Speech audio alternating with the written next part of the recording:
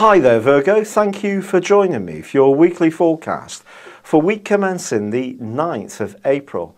Your powers of discrimination are one of your strongest qualities and you should be determined to apply them this week. Don't take life or what you're told at face value. Drill down into the detail, scratch beneath the surface. Listen to your own instincts. Of course it's important to be factual, but even if people tell you things, still check it out for yourself. It will make you feel much more comfortable. But you know, the most exciting thing happens on Thursday as the moon goes across Pluto. This will give you the spark to really get going this week. And by Friday, as Mars goes into direct motion in your sign, after twisting backwards since the early part of January, this really can help to free up a lot of neat energy.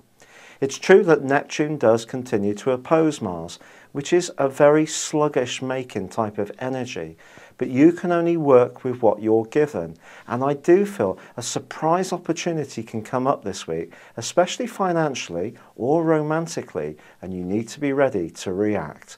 It's been a real pleasure being with you. Good luck and goodbye for now.